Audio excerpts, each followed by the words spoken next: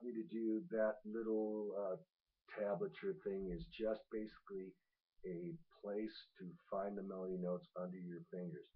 And we want to actually play that melody instead of straight. We want to play it in a kind of a shuffle feel, which is shuffle is two triplets tied together, making a longer note, and then the third triplet is by itself. So it's da da da da da da da da da da, and that is the rhythm of this song.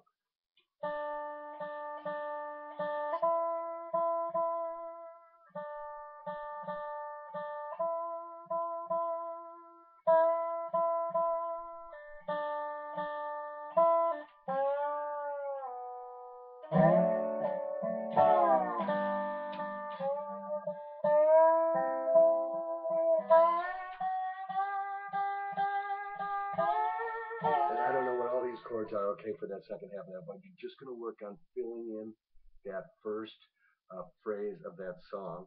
And you would use, if you're playing the melody is the D and you're playing in over the D chord, well, then you would fill in maybe with the F sharp, which is the third, or the A, which is the fifth. You would fill in. So even on that first little lick, instead of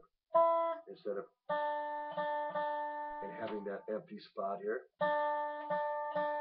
I'm in this is the key of G, the chord of G I'm in right now, so I could go,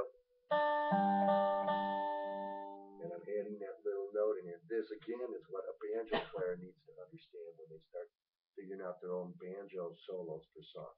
The melody, go when you can, because those banjo notes keep a rolling, right? We don't have to do that on this because we got a nice sustain and slide. But if we know how to do it, we can definitely use it. So we can go. And then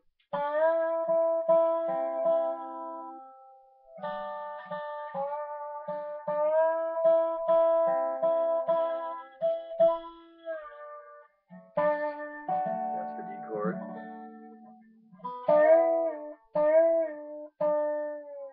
So I could go. Yeah, it's gonna be. You forgot a way there.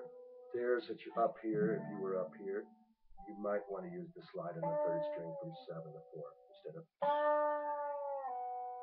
that one.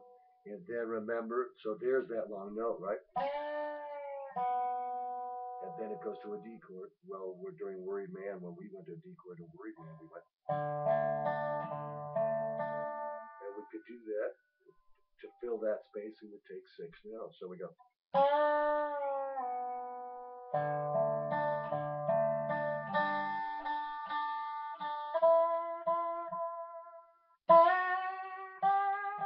Etc. All right? Okay. That's the idea? Yep. Good thing you can't see my face.